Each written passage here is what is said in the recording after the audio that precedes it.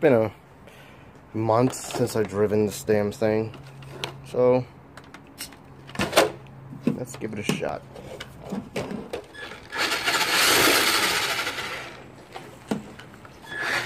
And the kid just rode his bike past by me, which he's right over there.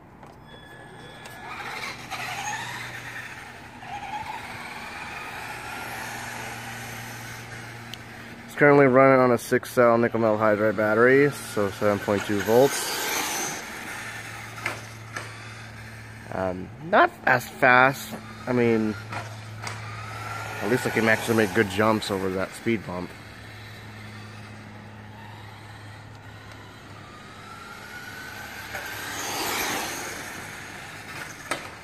In fact, I used to drive my brushless Slash right over here, especially with these cars parked. It's not really a good idea to be driving a brushless RC car that goes like over 50 miles an hour at a parking lot.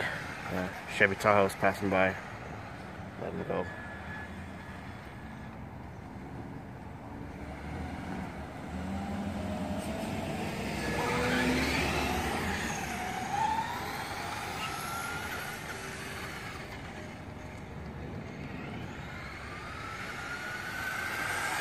So as you guys may recall, I actually got this as a roller when I first got it. And this is actually not my first Rustler. My first Rustler I actually bought was back in 2016. I got it at my local hobby store for like 200 bucks. And this one, it's kind of a funny story is the guy that sold me this car, I got it used, obviously. So when I got this from the seller, originally he was selling it for like $150 with just a roller, but that included Anaconda tires and stock Rustler rims, which is cool. But the only thing is, like, why would anyone pay $150 just for a roller? Even just like assuming we just left the Anaconda tires aside, like, why would anyone pay $150 for a roller? Which is, yeah, not a good idea. So I offered the guy at least like, I believe 80 bucks, if I do remember correctly. So 80 bucks for this Rustler. Put my Slash rims on it, and it works like a charm. Put the motor in ESC. So my Slash was gutted. And it works fine. And the kid with the bike that passed by again. My Prius is about to back up, so I gotta stop here and change up the battery. I got like 2 batteries left.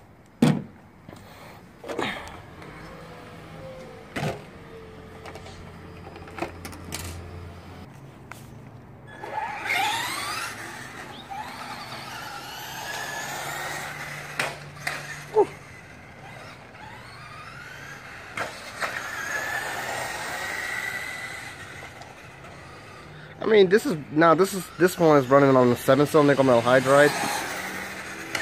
I mean, it's not as fast as brushless, but honestly, this thing's pretty quick, very peppy, very responsive.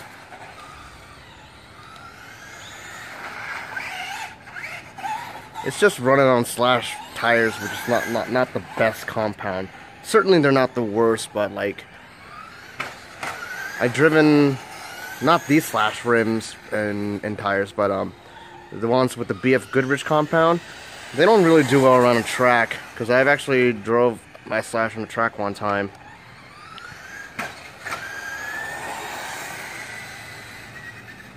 Still a pretty quick car. Here comes the Toyota Corolla.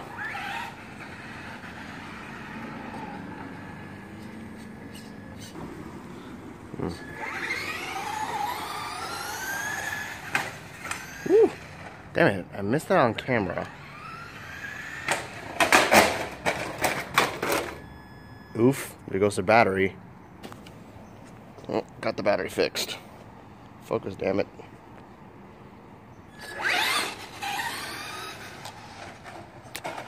And what do you know? I flipped over and then and there comes a Kia.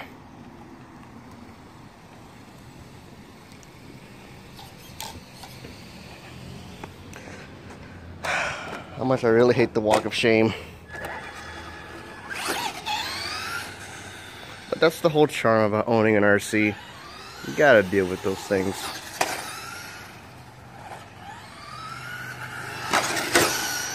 I could have actually broken something due to that rollover. But so far,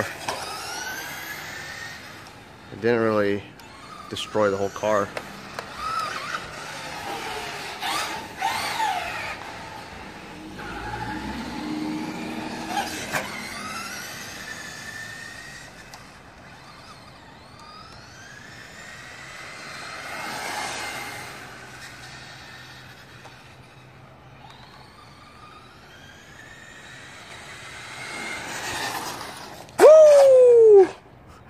Dang, caught that on camera.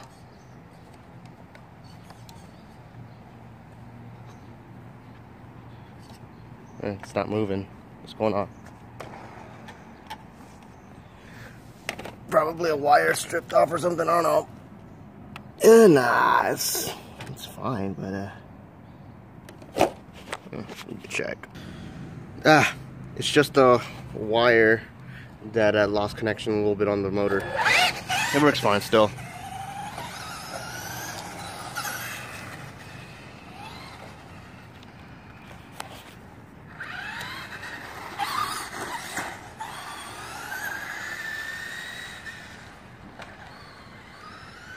If you guys actually take a look at my old videos, this is where I actually usually do my drag races with, on my Rustler and my Slash.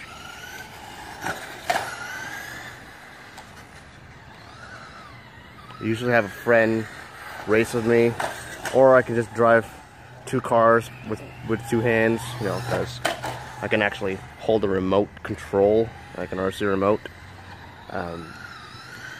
with one hand, like as I'm doing right now. Let's see.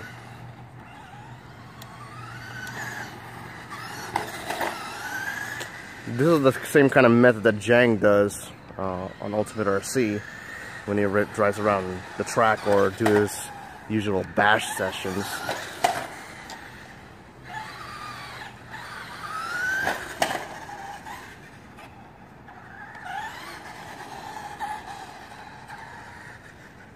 Alright, battery's dying, so hope you guys enjoyed that, and I will see you guys later.